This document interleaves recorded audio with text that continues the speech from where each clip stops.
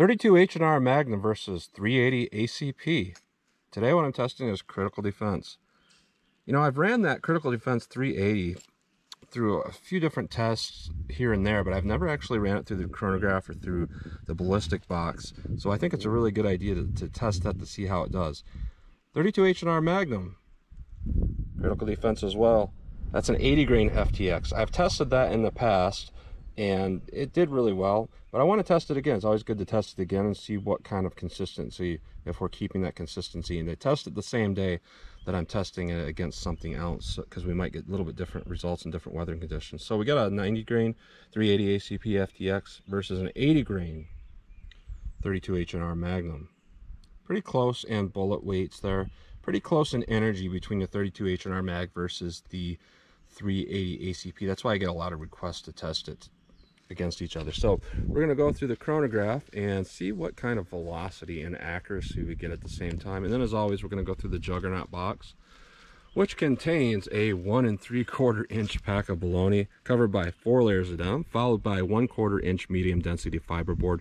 That kind of simulates ribs or sternum, the resistance a bullet would have against a human body, and to water jugs to catch these bullets. And how this normally compares to ballistics gels: typically anything I get in the back of jug 3 where you get a little bit of a dent out the back, that's equivalent to about 15 inches of ballistics gel. And back of jug 4, that's equivalent to about 18 inches. Back of jug 2, 12 inches. So it's pretty much 3 inches each after we go through the bologna pack. So let's get started with the test and see how we do with the critical defense 32 H&R Mag versus 380 Auto. Let's get started. All right, first up is the 380 ACP. Seems to feed real well. We'll see what we get for velocity and accuracy. I'm about 5 yards from the target, about 4 yards from the chronograph. So let's see what we get.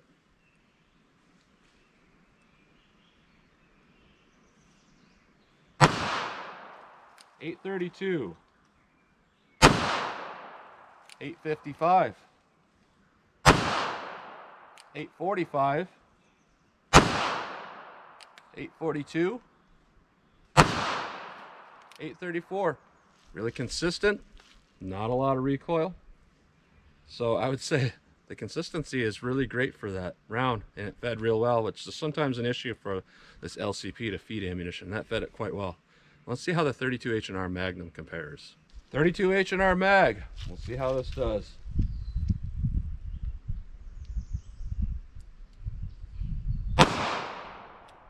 .945, 977,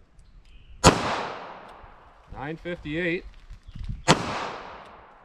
971, 976. So typically I can group a little bit tighter with this particular revolver. That might just be me today. But we had consistent velocity.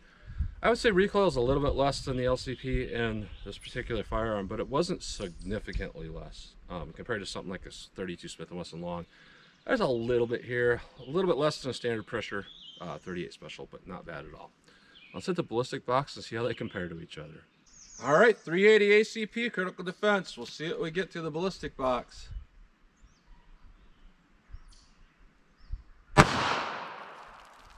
All right, not too much splashback. I made a nice centered shot here, so let's see what we got. All right, here's the bologna pack. This is kind of interesting. I see actually quite a large hole and a lot of damage. I actually see the plug right here in the meat. So the plug stopped in there, so it shed that plug right away. And what we have through the bologna pack, it kind of turned it into mush, and a much larger than diameter hole through the fiberboard. That almost always indicates expansion. So let's see what we got in water jugs. All right, jug 1 has a massive hole in here. I've never seen anything quite like this. Big old star pattern hole entrance. A lot of fiberboard in there. I can actually see part of the bullet. This is weird. So we have a dent in jug 3. And this bullet drastically drifted to the right. And the core of the bullet is on the table right here. There's no jacket. See no indication of jacket in the box.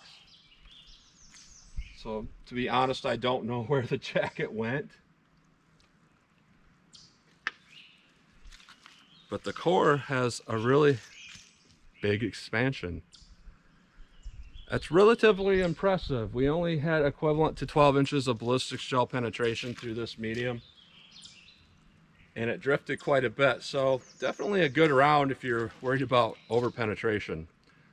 Let's see how the 32 H&R Magnum compares. And I decided to look in jug 1, and sure enough, the jacket is in jug 1. So it shed its jacket immediately after hitting that fiberboard. So whether that's a good or bad thing, that's for you to decide, but that's what we got. So now we'll move on to the 32 H&R Mag. All right, 32 H&R Magnum. We'll see how this compares.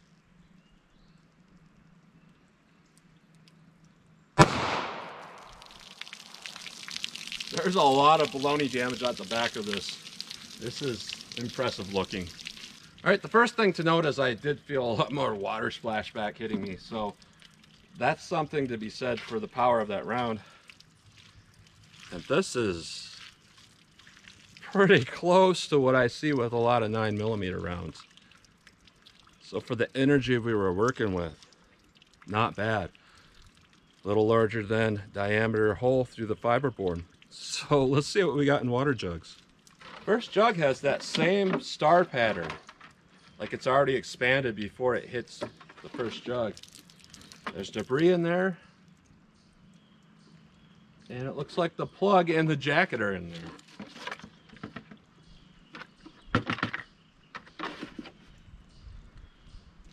The plug is chewed up, the jacket is peeled back perfectly.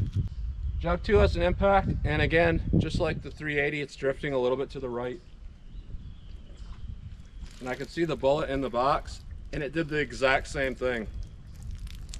It significantly drifted to the right and exited out the back of jug 2. And we have expansion.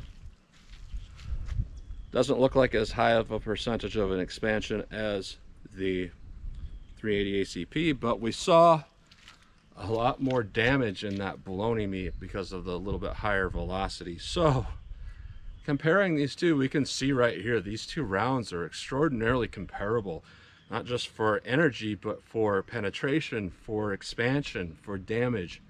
Very, very comparable. Now, when I compare the rounds themselves for felt recoil, I'm gonna have to say that the 380 had less felt recoil in general. And in the LCP, that recoil was only just a little bit more than what the felt recoil was in that 32 H&R Magnum. But because that revolver is twice the weight, we can obviously call that that particular 380 has a lot less recoil than that 32 H&R Mag.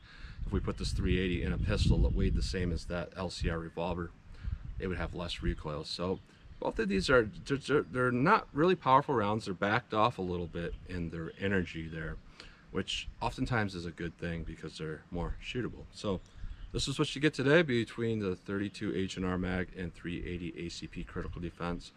Relatively impressive results. So as always, comment, share, and like, and thanks for watching.